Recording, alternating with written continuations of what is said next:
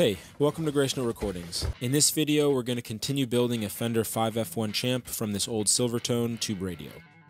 In the last video, we stripped the chassis and prepared it for new electronics, as well as getting this original faceplate to function as our new volume indicator. At the time, I thought that making the original faceplate work was going to be the biggest challenge, but there turned out to be many more challenges along the way.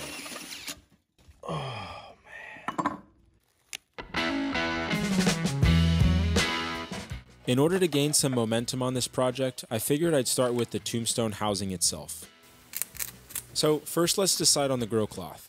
It may seem like a novelty, but first impressions do matter, and this design choice will be one of the first things that catches your eye. These types of projects are always a balance between the old and new. How much do I keep original, and where can I include new features to improve overall quality and reliability?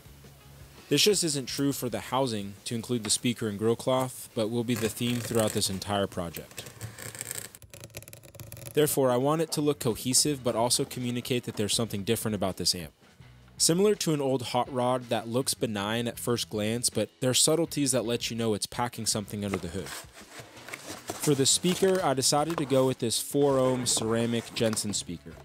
Overall, Jensen makes one of my favorite speakers, and I know there's definitely a lot of debate over preference here, but this was a good balance between cost, reliability, and sound quality. I was hesitant to drill any holes into the housing, but there weren't really any other viable speaker mounting options.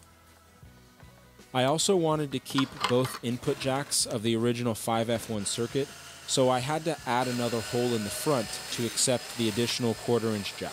Also, this was the best place to mount the power light, so I placed it above the input jacks. A useful tip I found is that when you have to drill holes into this old finished wood, to make it less noticeable, just color in the inside with Sharpie so that you don't have this bright, fresh, unfinished wood showing.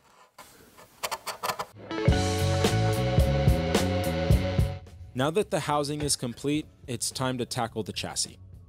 The first step with the chassis is deciding where everything will go and how everything will mount. As with any amp conversion project, there are going to be a number of limitations and constraints when it comes to component placement. This is especially true on this amp because of this massive capacitor in the center, which I decided to keep it because it allows the front volume indicator to function as well as add unique aesthetic to the amp. The cost of keeping it, however, is that the transformers and tubes are really crammed for space. The most important thing to keep in mind here is having the preamp stage as isolated as possible from the rest of the amp, because here the audio signal from your instrument is most vulnerable to interference. Interference can be mitigated to a certain extent with either twisting the wires or even physically shielding the tube, but isolation is ideal. Keeping the preamp tube as close to the input jack is also generally a good idea to minimize the distance that the guitar signal has to travel and reduce the opportunity for that signal to be interfered with. Even though this chassis is already filled with tube mounting holes, I'll need to bore them out just a little bit to accept the newer, more robust tube sockets. I also need to create a rectangular hole for the power transformer and some of the other components such as the power cable jack and power switch.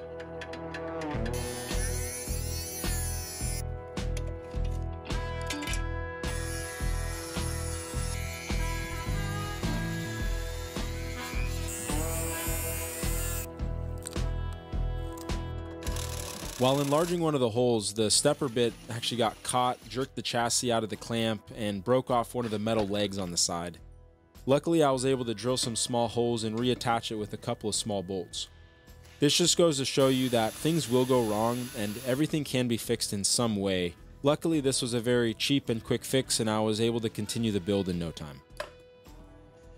Now that the surgery on the chassis is complete, we can begin mounting the major components.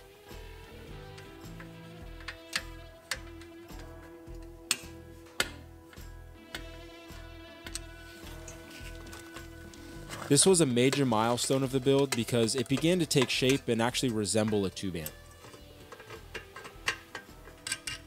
Everything from the new tube sockets, fuse holder, input jacks, even the 6-volt lamp jewel gave this old radio a new life.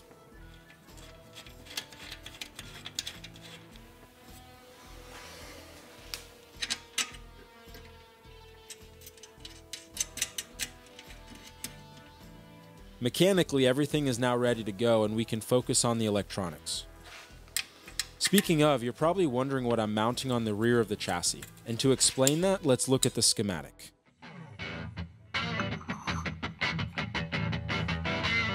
I'm making some modifications to the circuit for safety, tone, and functionality. First, I'm modifying the power input circuit to a more modern standard, which includes taking out the depth capacitor and adjusting the fuse placement. Secondly, I'm adding an alternative negative feedback circuit that can be switched between the stock 22K ohm resistor and a potentiometer. Although this idea is pretty well explored by other builders online, I got these values from an Uncle Doug video, which I'll link down below. I'm not hard set on these values. I may have to play around with them a little bit, but this is what I'm planning on for now. This is the schematic representation, and now I'll show you how it'll be wired up under the chassis. These two switches correspond to that double pull, double throw switch you saw me mount on the back side of the chassis near the potentiometer. Although I could have simply replaced the original resistor with a potentiometer, if I wanted the original value, I would have had to dial it in every time or mark out where the dial results in that particular value. Instead, I decided to make it a separate circuit so I can easily switch back to the original value instantly without hassle. Lastly, I'm wiring up the output transformer in such a way that in normal operation it will play through the onboard Jensen speaker, but when I plug in an external speaker into this output jack, it'll automatically disconnect the onboard speaker and play through whatever is plugged in. There are a few other creative ways to wire up output transformers to give you more speaker or headphone options, but that sounds like a topic for another video. So now that we have identified all the circuit modifications, let's get to work on the turret boards. Many vintage amps use point-to-point wiring, meaning that instead of using turret boards, they would just solder each component to the appropriate 2-pin or jack. This was common in older, simple circuits and was feasible in smaller chassis. Since this chassis is much larger and the tubes and jacks are spread out, I decided to use turret boards to keep everything centralized and organized. This will also help in troubleshooting or even swapping out components in the future. Also, this 5F1 schematic came with a layout diagram, so I'm keeping the layout as close to this as possible to minimize the opportunity for mistakes.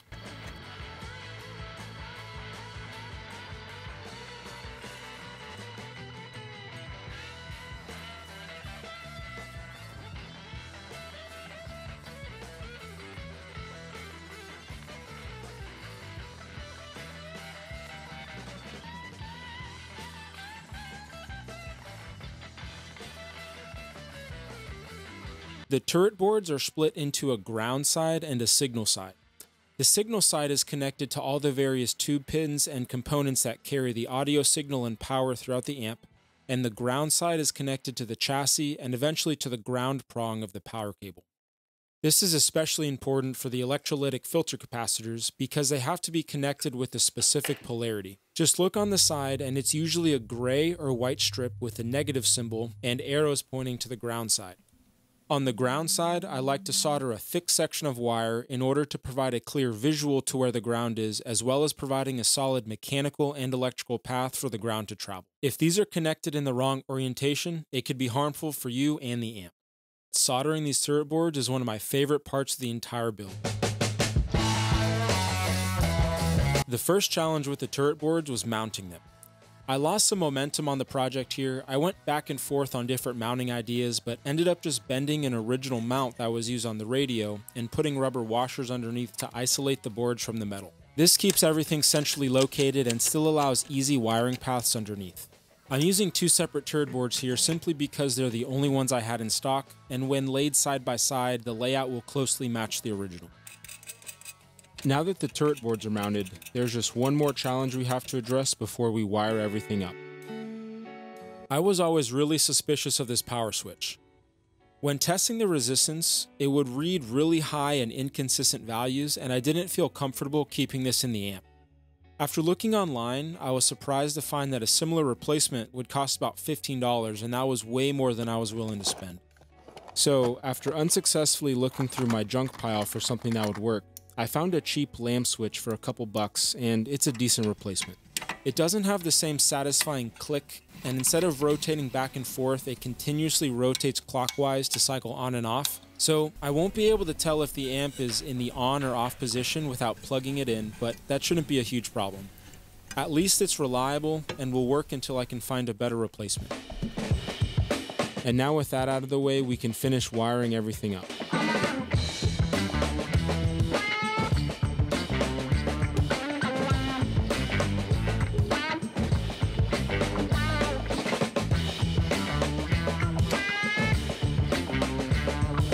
Although this is one of the simplest guitar amp circuits, it still requires a lot of wiring. This is when I really started to appreciate the benefits of point-to-point wiring, since it would have used about a third of the amount of wires. But overall, I think using the turret boards was the best option. As I went through and wired everything up, I followed along the schematic and highlighted each connection as it was complete to track my progress. I also inspected each solder joint along the way to catch any bad connections or cold solder joints. Although it took more time up front and was a bit more tedious, I'm really happy I did this because it would have been way more difficult if I would have waited to the end. I ended up finding a couple bad connections anyway during this process, so it was well worth it. I felt really excited at this point of the build because we had finally reached the home stretch despite all the challenges. Now that everything's wired up, it's time to begin testing the circuit. I followed the procedure outlined in the Silvertone kit instructions. Although I'm not using their kit to build this amp, they give a really comprehensive and easy to follow checklist. You basically just slowly apply power using a variac and plug in the tubes one by one, checking that you have proper voltages at specific points in the circuit. At this point, since it's the first time we're applying power to the amp, I want to highlight that tube amps can be very dangerous. The voltages are extremely high, enough to kill you, and if you don't know what you're doing, you can get seriously injured. I want these videos to be inspiring and encouraging to your creativity, but build responsibly and don't exceed your ability, especially when it comes to tube electronics. Now that all the electronics are working, let's put it all together.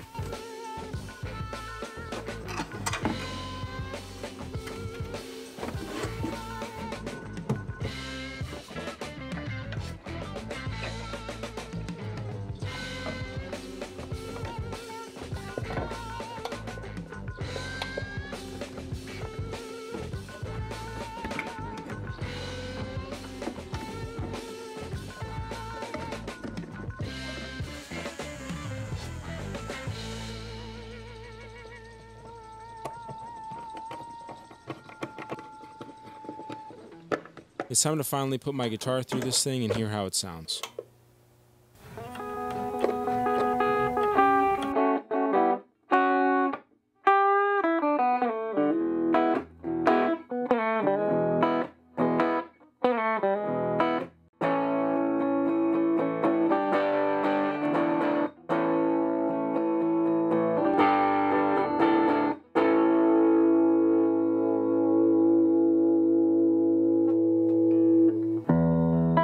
I'm extremely happy with how quiet the circuit is. I was expecting a hum and maybe some other artifacts that are common with older amps, but I'm so pleased with how clean it sounds. While I'm pretty confident the negative feedback circuit is working correctly, it's a bit more subtle than I was expecting. I'll have to mess around with it a little bit and I'll probably adjust it down the road. But for now, I'm just going to continue breaking in the speaker and enjoying this new amp in my studio. Oh yes, I almost forgot. There's just one more thing before we can call this amp complete.